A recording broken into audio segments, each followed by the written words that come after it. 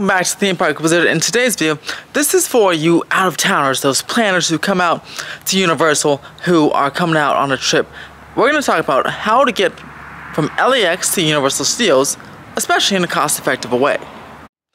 I know a lot of you watch the channel, you might be locals and drive to the parks, or you stay in Southern California, but I know a lot of you also watch the channel and are flying in. Like a lot of you I know flew in to Super Nintendo World and the like, and you're obviously coming into Disneyland and all the regional parks out here.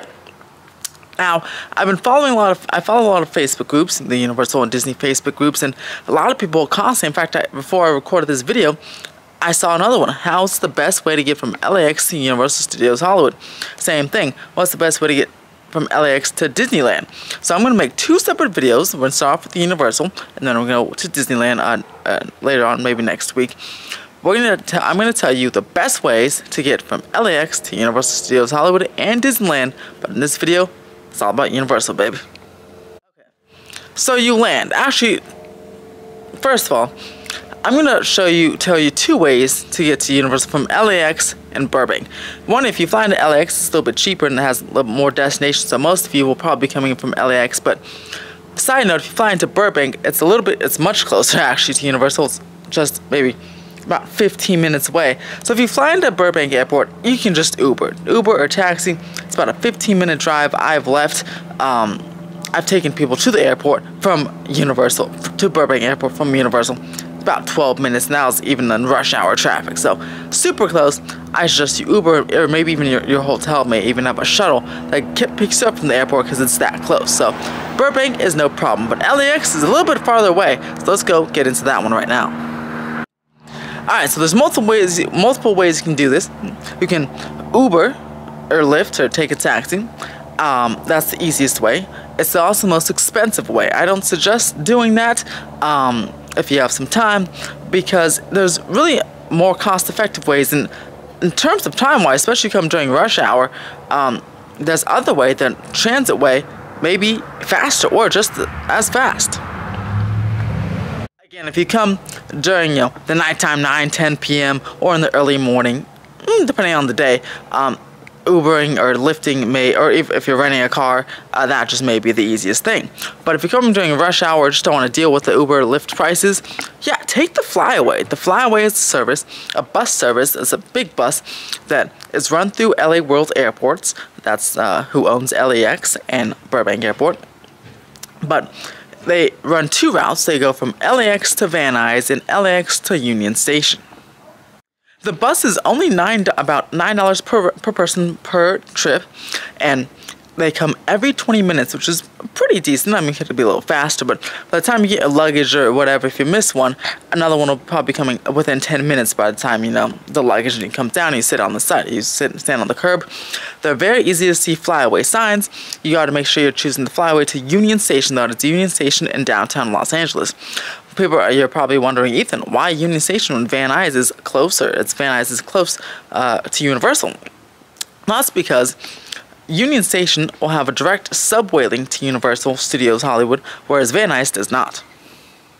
That's right. Once you get to Union Station, you would take that, it stops right at Union Station, then you take the escalator down to the Red Line subway. It's the B line now, B as in boy, line, and the trip will take you about a 20-minute subway trip all the way to the Universal City Station. It's almost at the very end of the line. North Hollywood is at the end of the line, and Union Station is at the other end. So basically doing the whole line almost, and the whole line takes about 25 minutes, so 20 minutes to get to the Universal City Station, and it says Universal City Station. You get off there. And then you get off, and then Universal actually has a shuttle, a tram, that takes you from the station to City Walk.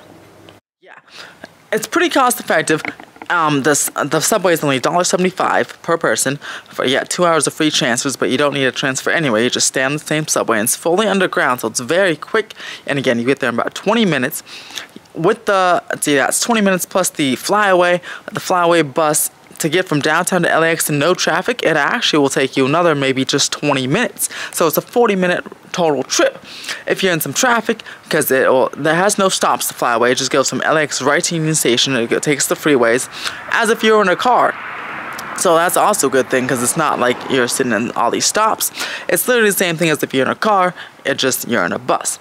And the trip on the freeway in traffic, it might take a bit, maybe take an hour total, 40 minutes, maybe take 40 minutes from LAX to Union Station, and then 20 minutes via the subway. So it might take an hour total, but if you're in rush hour traffic anyway, taking an Uber or Lyft, it could take an hour or more anyway, just sitting in a car, and you're paying a lot more money. Round trip for the flyaway and the subway would be, what, $10, $11 per person versus potentially $65 or $70 for Uber. Also, where your staying factors in, right? If you're staying in Hollywood, if you're taking the subway, staying more places or more affordable places farther away from the park is possible. If you stay in Hollywood on Hollywood Boulevard, such as the W on Vine Street, that has the subway stations built into that hotel. So you come right down your elevator and go right to the subway station, take the subway to, at that point it's maybe like 3 stops. Yeah, 3 stops or so, so it's about 10 minutes, 5-10 minutes.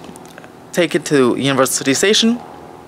So the tram picks you up, takes you to City Walk. The trams, by the way, they run until like an hour or so after City Walk closes. So if the park closes at 10, City Walk closes at 11.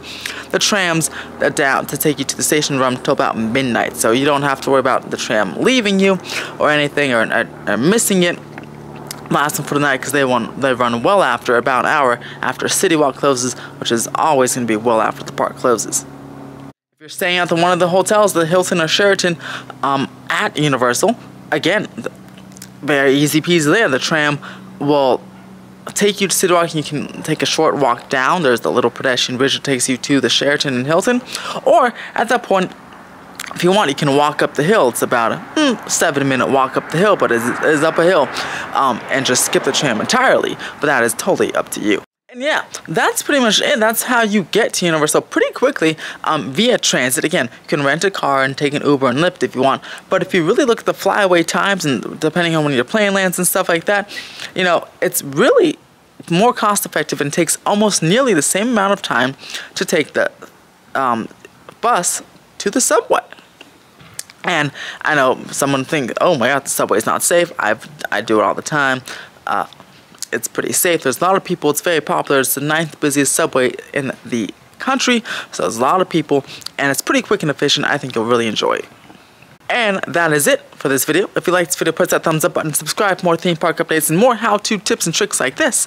And yeah, let me know if you've done this option before. Let me know how it worked out in the comments below. And I hope you guys enjoy your stay at Universal Studios Hollywood. And if you're planning to come in the future, I hope this little tip and trick has helped you save some cash. Other than that, guys, have a magical day. Actually, have a Universal day. And don't forget, if you are purchasing Universal tickets, I have a link down below to get away today.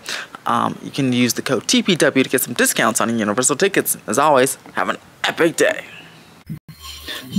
Do you guys want discount tickets to theme parks, Disney, Universal, Legoland, SeaWorld, all of them? Well, guess what? I can get you that.